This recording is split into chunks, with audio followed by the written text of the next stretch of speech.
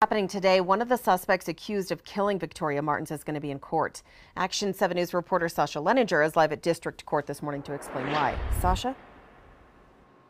Marissa, Fabian Gonzales will be here at District Court at 8 o'clock this morning for violating his parole from a case in 2014.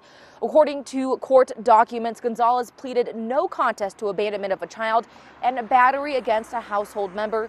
He was sentenced to probation. The night police say he killed Victoria Martins, Gonzales was supposed to be on supervised probation.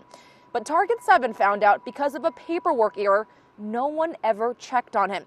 The Department of Corrections says it never got the documents from the court on Gonzales' prior criminal conviction because it was sent to the wrong email address. Now, if Gonzales was supervised, police say he would be regularly checked for drugs, as well as he would not be able to be around his cousin, Jessica Kelly, who police say is a convicted felon and was there the night Victoria Martins was killed.